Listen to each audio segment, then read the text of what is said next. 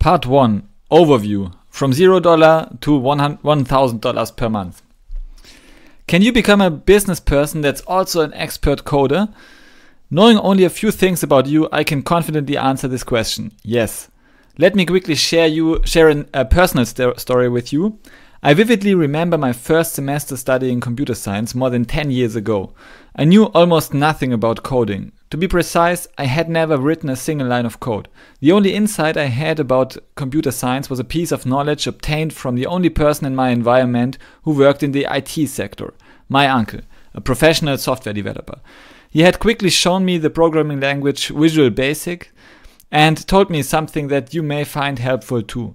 Learning a programming language is like learning a natural spoken language. It becomes easier the more languages you've already mastered. Two things underlie every single language: concepts and syntax. Concepts are hard, syntax is easy. But if you understand the concepts, you can directly build upon the concepts from an old language when studying a new language. Therefore, you should focus on the concepts. Equipped with such high-level advice, I tried my luck as an upcoming computer scientist. In hindsight, I didn't even know what I was doing. I only chose computer science because I loved puzzles and riddles, and it didn't harm that the bar to get into the program was very low. Of course, people told me about the great job opportunities that came with becoming a computer scientist, but I didn't care about them at that point in my life.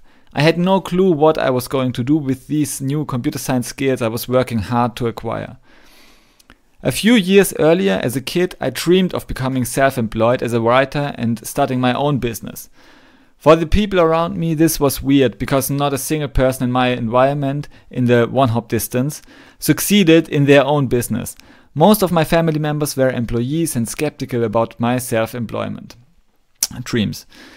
All had seen my grandfather fall into bankruptcy by trying to create a highly leveraged business. My learnings: be careful taking on too much debt. His case often served as a negative example to showcase the dangers of creating one's own business. What about you? Have you ever dreamed of becoming self-employed? More than half of Americans wanted to be their own boss and create their own business at one point in their lives. But many of them fear the risks associated with being self-employed.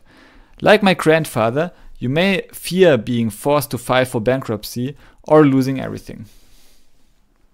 Debt increases the pressure to serve creditors in good and bad times, and it'll cost you peace of mind. Some people fear to take the big leap forward, to get rid of their day job and to risk not being able to support themselves and their families. So they stick with their dreaded jobs, paralyzed and unsatisfied with their current situation. If people try to force you into an either-or decision, why not aim for both? Why not stick with the day job and gradually build your business, and even more critically, grow your business experience on the side? This strategy is the one I followed, and it worked. You can spend your Saturday mornings working on your side business and earn double income. You can learn both skills, technical and business expertise. You can make yourself more robust, valuable and knowledgeable. When the time comes, you may or may not decide to go into your side business full time. But are you good enough already? The fear of not being good enough is a limiting belief we all face, and you must get rid of it. Only by risking not being good enough do you have the chance to actually become good enough. If you have any ambition, you must get rid of this fear ASAP. So let me quickly finish my small anecdote. I started as nobody in computer science. Everyone in my environment doubted that I could become successful in business. Fast forward 10 years and I finished my computer science degree and my 4-year doctoral research program. At the time of writing, I am self-employed in the Python coding space for almost a year. Note from the author, it's now almost 2 years. Earning a full-time income, and I don't work for less than $100 per hour. As a result, I work less and earn more, and I've got plenty of time to read Harry Potter and Lord of the Rings with my 2 young kids. I'm studying computer science every day, just for fun, on my quest for continuous improvement, and can afford everything I need to live a great and satisfying life. I tell you this because I truly believe that becoming self-employed on the side was one of the best decisions I ever made. Yes, I had to overcome a lot of objections, doubt and fears. But by doing it, I created a thriving side business and used my growing experience in my real job to become more valuable as an employee. In the following chapter, I'd like to share some of my most significant insights with you, to save you from working on the wrong things for weeks, if not months. Your time truly is your most valuable asset, especially if you decide to become self-employed. Every unit of time passes and never comes back. Money is plentiful and time is limited. Don't let all of those opportunities pass. You know that it doesn't become easier to build your own business. The best time to start your own business was 10 years ago, in which case you'd now have a profitable freelancing business. The second best time is now. So why not start your own side business as a Python programmer? Side hustling Python programmers have zero debt risks, zero liquidity risks, and zero downsides. Yet, there's tremendous upside potential towards financial safety and stability, and it's a small step towards living a good life. Read the upcoming expert tips. If you see one that you can apply today, do it. Revisit these expert tips from time to time. Each time you read over the list, you'll find another expert tip that will help you grow your business. You don't have to follow each expert secret to the letter, and you don't have to read the whole thing. Just use it as a source of inspiration for how to increase the value of your business today. If the expert secrets can accomplish just that, you will already have a positive return on your invested time and money. If you need even more guidance, visit the Finxter Python Freelancer course. Again, you can find all material to the book at the location python-freelancer.com. Chapter 3. Expert Secret. Low risk, high gain. More than 50% of people in America dream of being their own boss by becoming self-employed. But many people have limiting beliefs regarding becoming self-employed. They fear illiquidity and even bankruptcy. They fear creating something new in their life or being dependent on other people like clients or co-founders. They fear telling their bosses, co-workers or families that they have created their own businesses. They fear not being good enough to charge money. This fear is dangerous because it's a self-fulfilling prophecy when you avoid new things. The lack of exploration and experience will prevent you from becoming good enough in the first place. The only way out is to try new things, is to try the things you fear and improve as you go. Get rid of this fear as soon as possible if you have any ambition in life. Let's assume that you are currently working as an employee in your primary job. You may also be a computer science student and you're thinking of building your own business in the mid or long term. What's the best time to start a business? The answer is many years ago. The second best time is now. If you want to start your own business at any point in your life, you should start it now. It doesn't matter what else you are doing, even if you work most of the time in your primary job. I don't recommend that you get rid of your main job and go all in right away. Instead, a much better way of becoming self-employed is to work part-time on your business. Maybe you decide to work for 5 to 10 hours every Saturday. Over time, you'll be able to create a very sustainable, robust and long-term side business. You are very robust because even if there are market changes and you lose your job, you have something to fall back on. You can always go back to the business and do more of what already works, now full-time. Or if the business fails, you still have the job that protects you in this case. But you should expect that neither the business nor the job fails. They will coexist and there will even be synergies where one feeds the other. For example, when working as a doctoral researcher at university, I would also write blog articles about my research topics, which was great for my main job and great for my side business as a Python freelancer. As a result, you'll earn more, save more, and learn more. Financial stability is a massive advantage for you as a small business owner because you can think long term. The job brings in a steady stream of income while you can build a robust, stable, long-term asset, the business. For example, you can write a book, give courses, steadily grow your online community and grow your client base and find testimonials.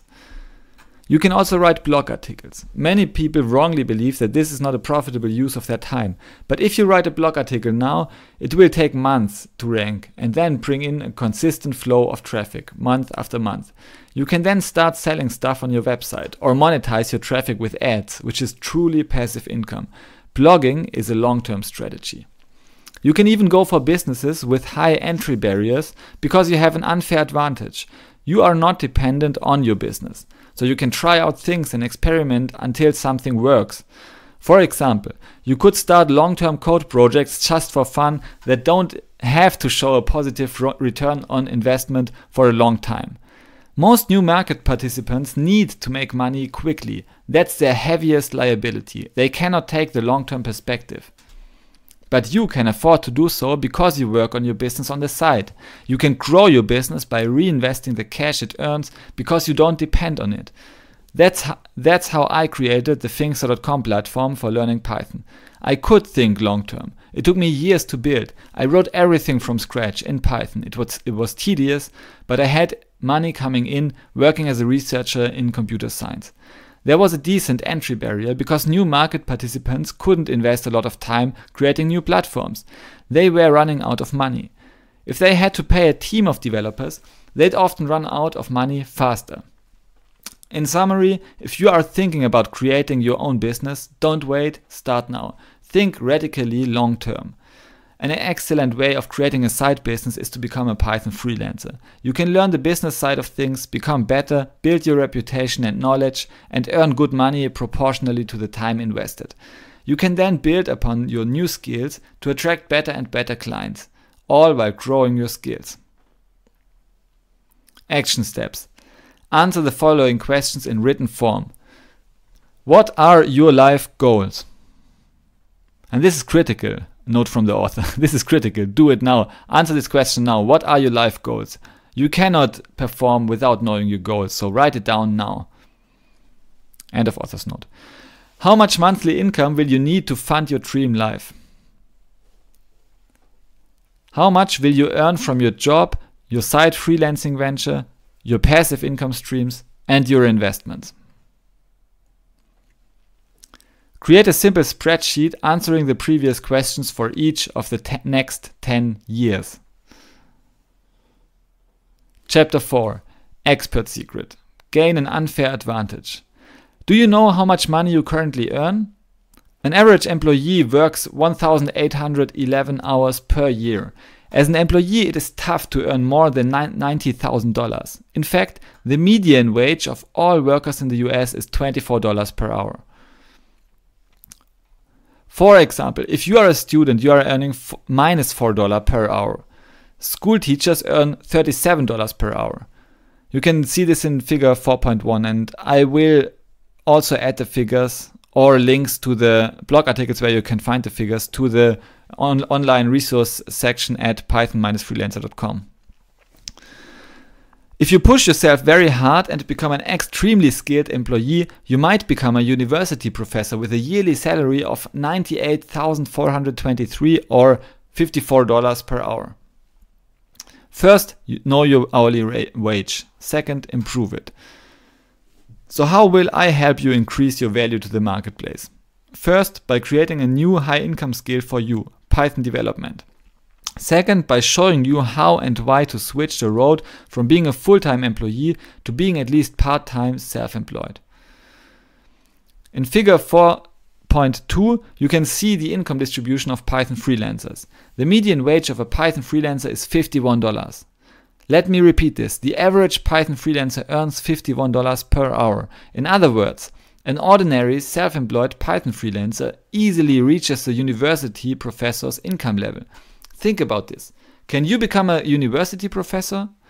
It's totally up to you to answer this question, but you can undoubtedly become an average skilled Python freelancer, can't you? So figure 4.2, the figure shows the income distribution of Python freelancers, relative frequency, based on various data sources. An important observation is that your skills are always valuable, even if you're relatively untrained. The best strategy is to start now and improve your hourly rate over time as you gain more and more practical experience. Action steps. When and how do you plan to become self-employed? Can you become self-employed on the side? Answer those questions. In written form, it's best. Chapter 5.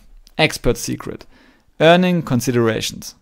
As a Python freelancer, as a Python developer, you can expect to earn between $10 and $80 per hour with an average salary of $51. I know the variation of earning potential is high, but so is the quality of the Python freelancers in the wild. Take the average salary as a starting point and add plus minus 50% to account for your expertise level. The key takeaway is that intermediate level Python freelancers today earn 6 figures easily. So we have a $100,000 yearly gross income. If you work on the site, let's make it 8 hours each Saturday, you will earn $400 extra per week, or $1,600 per month before taxes. Your hourly rate will be slightly lower because you have to invest time finding freelancing clients, up to 20% of your total time. Action steps: write down how many hours you can invest per week. Write down your goal hourly rate. And you can download this worksheet number 1 as PDF to complete the action steps at python-freelancer.com.